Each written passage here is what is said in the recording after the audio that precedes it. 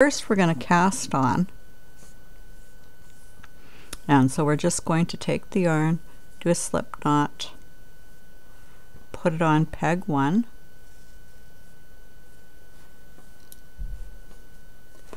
and then we're going to take the working yarn and we're going to take our hook and we're going to go through the loop with the hook, and we're going to take the working yarn and just feed it through that to make a loop.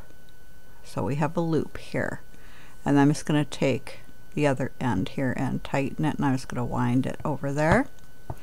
And then we're going to do a crochet cast on that leaves a nice chain on the bottom. It's my favorite one for doing scarves.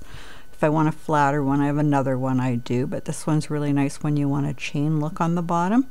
We just take the loop and go around the peg, take the working yarn, pull it through the loop, and snug it up. Go behind the next one, put the working yarn through the loop, and snug it up. Go through the next one, take the working yarn through the loop, and just snug it up. And we just do that all the way to the last peg. And I always come in and check and make sure I've got a good tension, because I want the cast on row to be nice and tight so the loops look good, but I want them to be loose enough to go over. I don't want them to be so tight I can't knit that off. So I just check, and this would, and you can easily adjust them if you need to. So I'm just going to finish doing this cast on all the way to the end here.